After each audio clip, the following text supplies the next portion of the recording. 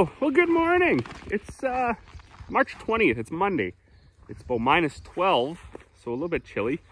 But more exciting than that, the grain buyer just messaged me this morning and he said they're taking malt this week. So we got, I don't know, maybe 10 loads to haul in.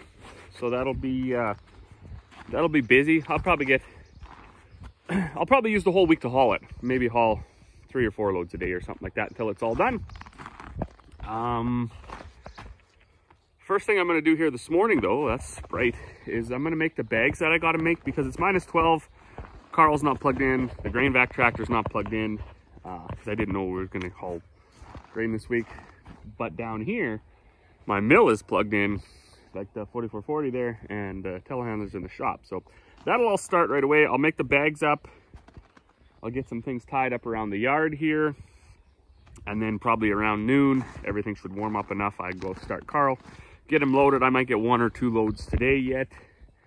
And then, yeah, we'll plan to haul maybe 2 or 3 loads a day, depending on how warm it is, right? Because we're gonna get into warm daytime temperatures where you got the snow melting.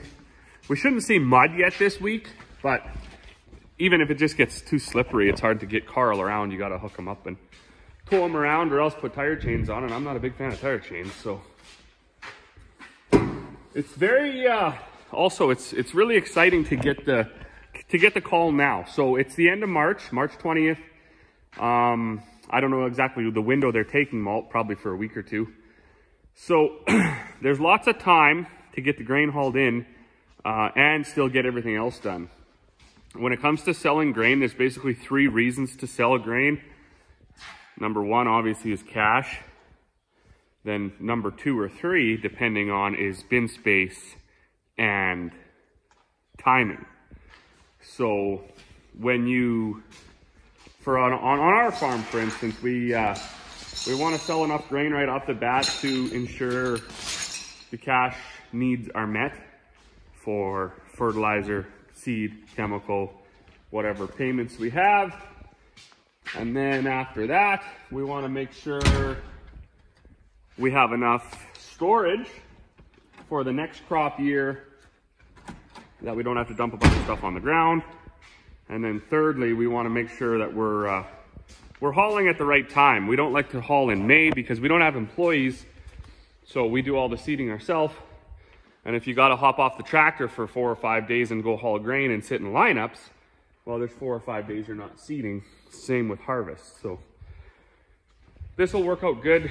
That's our last contract, and then we still have grain left over. It's just not contracted. So anyways, let's get things fired up and get some stuff happening.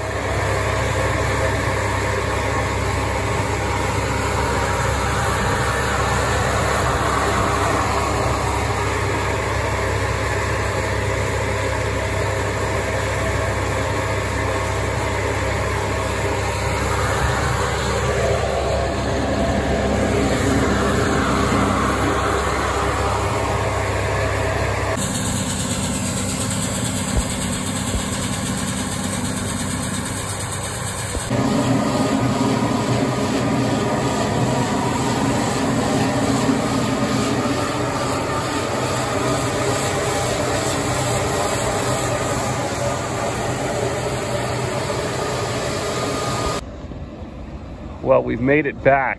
Trip number 2. And going okay, I think, at this point.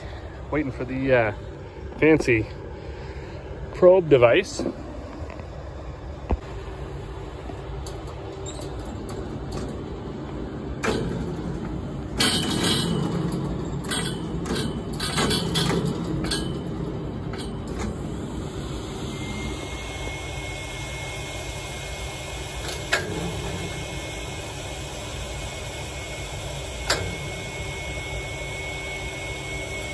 Well, so that's how that's done. You just wheel in here. You got a red and green light. Stop on red. Go on green. They probe each individual hopper. There's 2 hoppers per trailer. So our Super Bs have 4 hoppers. And and four, you know, so effectively 4 compartments. And they, yeah, that's how they test it.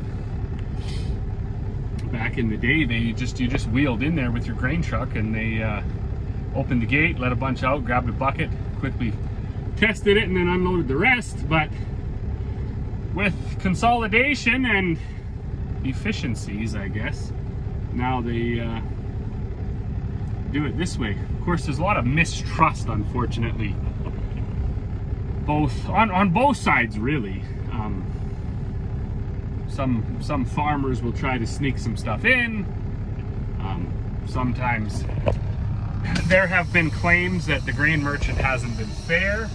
In fact, I can show you one thing right now that's kind of interesting. So if you see 10% dockage, that's like, that would be unbelievable. But I just messaged the buyer before I left, because that's the other thing. You know, it's like any business where you can't, you know, you can't yell at the frontline workers because they're not going to change it, right? So anyways, on the way out, I just texted the buyer, and I was like, is it possible that 10% dockage was a typo?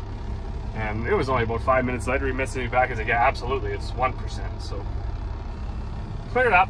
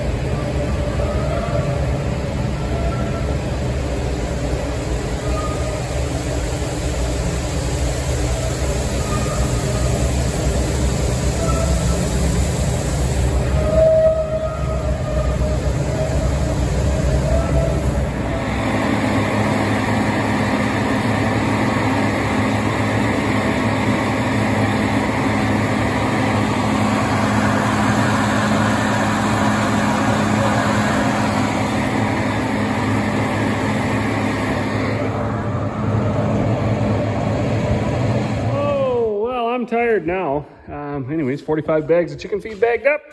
So I'm gonna pull the my bag filling machine out of here. Grab this pallet, stick it over in the shed, and then gotta go in, grab myself a shower, head to bed, because early tomorrow, I got 2 loads of malt today. I got 1 loaded up. Weird, the malt market is lately. It's you figured you'd have a whole bunch of room to haul whatever I wanted to.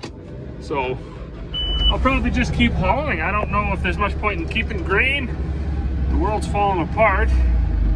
So with banks shutting down and buying each other out, and I don't know, might be maybe a good time to get rid of all the grain. I don't know, we'll have to see. But as always, thanks for watching. We'll see you all on the next one.